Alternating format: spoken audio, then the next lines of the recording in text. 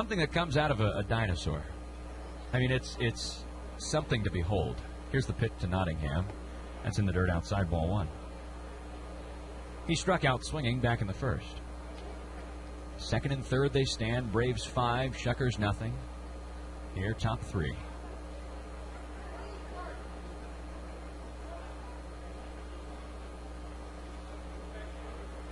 I'm told, according to reports from our Shuckers insider, swinging a foul back, 1-1. That's Chris Harris, the broadcaster for Biloxi. He told me that on the bus on the way here, Phillips busted into laughter 3 times from the team hotel. Because all of a sudden he was red in the face, his mouth was agape, and there was just nothing coming out for a second.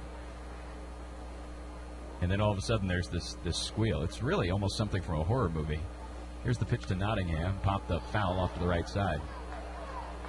You can Google Brett Phillips' laugh. It was all over the place. They had videos from just about every sports publication. It was on SportsCenter. It was well documented. Nottingham has 2 strikes on him. Second and third they stand. There are 2 outs. Braves by 5 here in the 3rd inning. The pitch. Curve ball down to the dirt. And the count goes to 2-2.